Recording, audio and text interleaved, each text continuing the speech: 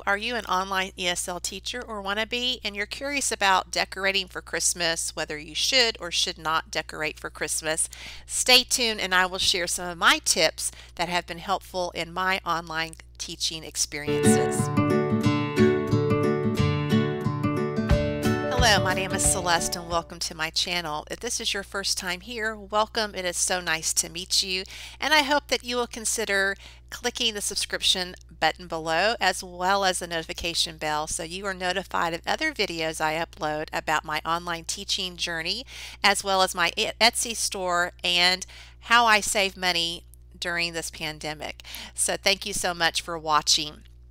I've been teaching online for close to 4 years. March of 2021 will be my 4th year, and I will have to say it's been very rewarding and exciting, and I've learned so much about different countries and cultures that I couldn't really fully understand and appreciate from a book that I read. And so this year in 2020, as I'm recording this video, I've expanded my online teaching to 3 companies. Last year in 2019, I did have 4 companies at one time, but this year I've kind of pared it down to 3 that have really been consistent income for me. Now, last year I recorded a video about my online backdrop and how I use it for a reward system, because 2 of my companies does require an additional reward system besides the one that they have in their online platform. And so I'm going to link that above and not talk about that right here, but want to talk about some things that have occurred this year that might be helpful in those that are considering being an online teacher, as well as those who are currently an online teacher. So I teach children basically on every continent except for Australia and Antarctica. This has been very exciting, and being a world traveler and being born in a different country and then moving to the US, I really love learning about other countries. That's been instilled in me from a very young age.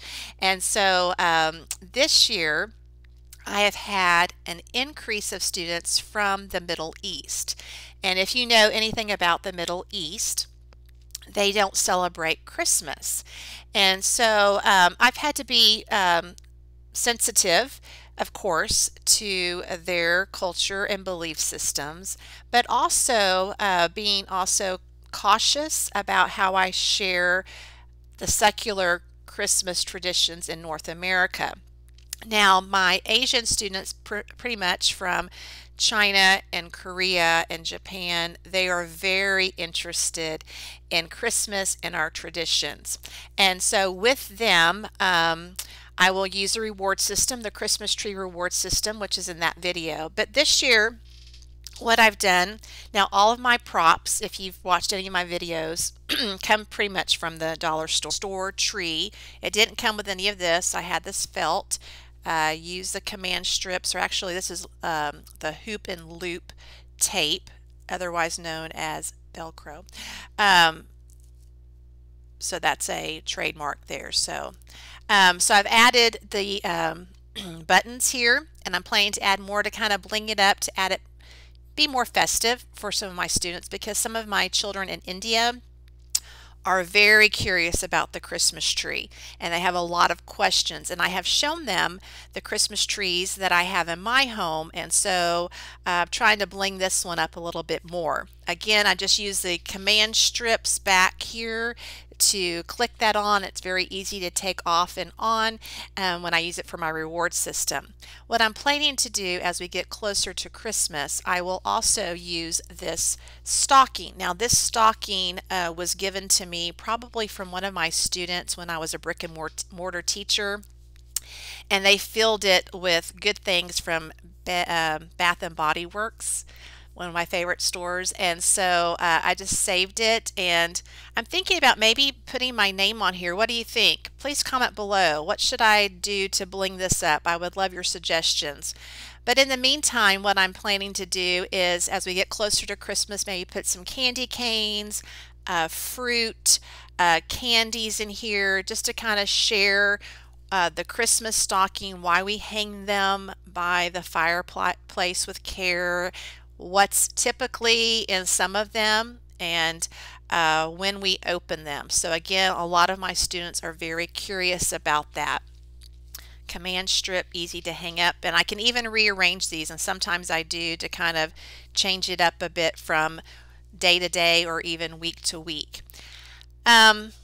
But this year, as I stated, I have a lot of students from the Middle East, and my younger students love this Christmas tree reward system. I say, do you want to put a circle on the tree? I don't call it Christmas because especially if they're new, I don't want to be offensive to them. A lot of my probably 3rd and 4th grade students about that age have a lot of questions about Christmas, the secular part.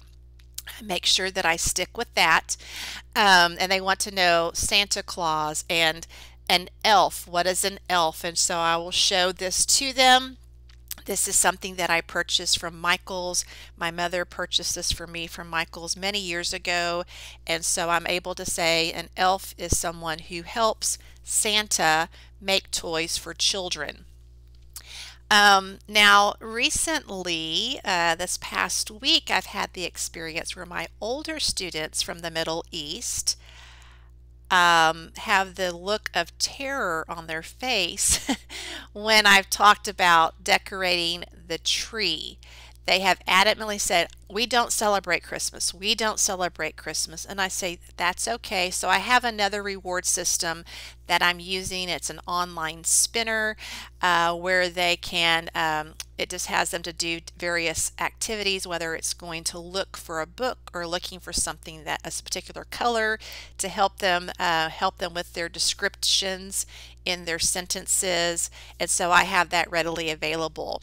Again, most of my students are very curious, and their parents want them to know about other cultures, but I make sure that I'm very aware of each family's wishes and desires. But I also ask them about their culture and their customs. And so when I've done that, the students really open up and they understand that I'm not trying to tell that they have to do Christmas trees. We're just exchanging what every country does differently and being able to appreciate our differences, and that we can still be friends even though we have differences in maybe beliefs or cultures or customs. And so that has been very exciting, and my students who were really nervous about seeing all of this have really felt more comfortable, and they understand how we're just exchanging ideas, and so that I'm very interested in their culture and customs as well. And so they've been telling me about things that they do for their national holidays and other religious holidays as well. So you just have to be sensitive, know your students. Again, for those students that I have on a regular basis and had a lot of conversations with, I know whether or not to use these reward systems or to even talk about them in class. For my newer students that are particularly from countries that I know don't celebrate Christmas, then I don't bring that up initially. Many of them have asked, what's your hat? What is it? And so I will just share it, and then I've kind of gauge whether or not to go any further with that. So I've never had anyone become upset or a parent send me an ugly message or a message that they not like what I've done in a classroom. Just have to be sensitive. So that's what I did. Again, dollar store items. The whole point of teaching online is to make money. And if you're spending a lot of money on props and backdrops, then you are decreasing the amount that you're bringing home. The Dollar Tree has a lot of great props that you can use and command strips. You can put them on your wall and you can rearrange it. It makes it just for a fun experience. If you are not currently an online teacher, I hope that you will consider doing that. It's so much fun, and if you have questions, I will leave my ESL email address in the description below, as well as my referral codes to all 3 of my companies. That is one way that my companies reward teachers for referring people. is by giving them a little monetary incentive. And so if you would use those referral codes, I would greatly appreciate it. And if you have any questions about online teaching, maybe some experiences that you have had, I've been teaching for 4 years now, and I've experienced many things, and I would love to be able to brainstorm or to help you through maybe some challenges that you might be experiencing during your online teaching or in your online teaching class. So thank you. I've been up since 4:30. So thank you. My tongue is getting twisted for listening and tuning in to my channel. I hope that you will click that like button to let me know that you've appreciated this content, and so that I will know to record more videos about this subject. So until next time, happy teaching.